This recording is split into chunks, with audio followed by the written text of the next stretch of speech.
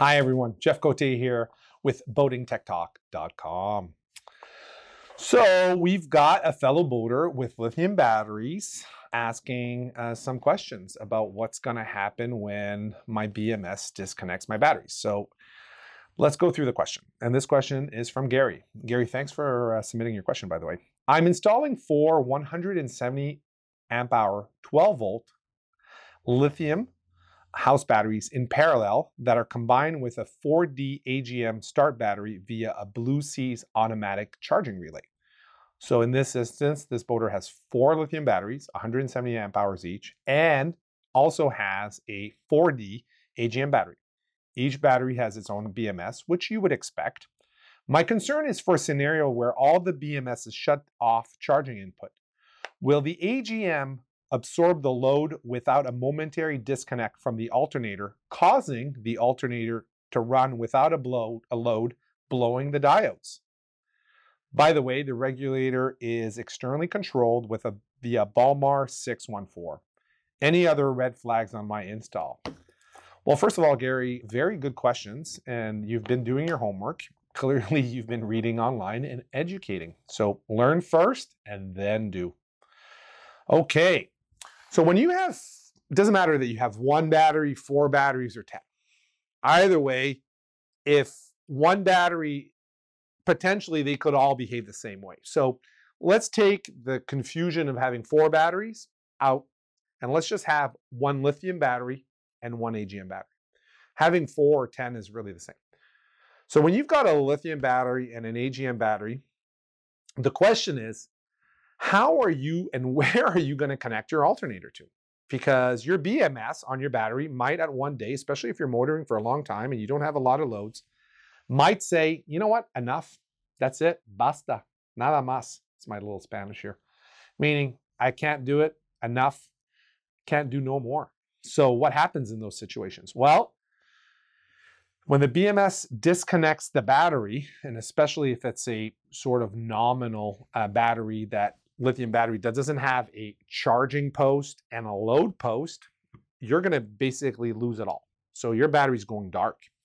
When that happens, an alternator can never be disconnected when running, i.e. when turning, and i.e. when your engine is engaged and turning. Doesn't matter if you're in idle or not, as long as the engine is actually turning, your alternator is most likely outputting. In this case, this alternator is controlled by an external regulator, and we have, by the way, love external regulators. Like, I'm not joking, love them. Pretty neat, perfect device, or close to it. We've got lots of articles on external regulators on our website. Again, probably over 100. If you want to geek out, you can geek out on external regulators. I'm pretty passionate about them. So this fellow has an external regulator on his alternator, and he's worried, and rightly so, by the way, what's going to happen if his lithium battery bank of 4 batteries says enough? Well, what you want to do in this situation is either you can do 2 things. Either you can have your alternator be connected directly to your engine AGM battery, right?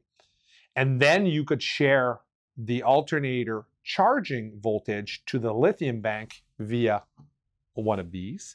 This is a battery combiner. It's a device that basically puts 2 battery banks in parallel whenever there's a charging voltage. So that could be one option. And so even if your lithium battery bank said no more, that's okay. Basically, the parallel link would lose a battery, but the alternator is always connected to the engine battery. So that's one way. Another way is if you're having your alternator directly connected to your house battery bank, in this case, a lithium battery bank. Well, this is where it gets interesting. If you have a battery combiner, again, connected between your engine and your house battery, right? What's going to happen if your alternator loses its connection to your house battery? Well, it's very possible in that moment when the BMS blocks off, you're hoping that this is going to stay engaged, but there's no promises.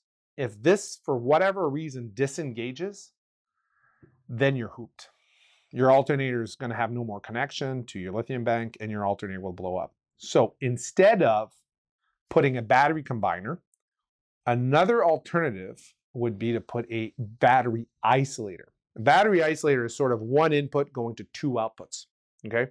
It's like a Y, right? So the alternator comes in, goes to 2 places. Lithium is here, AGM starter batteries here. The good news in this situation is even though the lithium battery might go dark and simply disconnect, the battery isolator will still give a path to the AGM starter battery. And your alternator won't blow up because there's still an alternative path. So really there's two ways to slice and dice. You have your alternator go directly to your engine battery bank and then have a battery combiner go to your lithium. Or you have your alternator go to a battery isolator, which in turn is connected to both the lithium and the AGM battery. So that's how I would tackle this problem. And Gary, honestly, your questions seems like you're doing a lot of your homework. And I bet this project's going to go well for you. Yeah, those were really good questions. And thanks for asking. Thank you for watching this PYS video. If you've got further questions, please ask them below or send us an email via the contact forms on our website. Happy to donate my time to share information with you. You can support us in keeping this channel ad-free by purchasing some merchandise on our store or by making a donation on PayPal. And don't forget to subscribe. Thanks again for watching.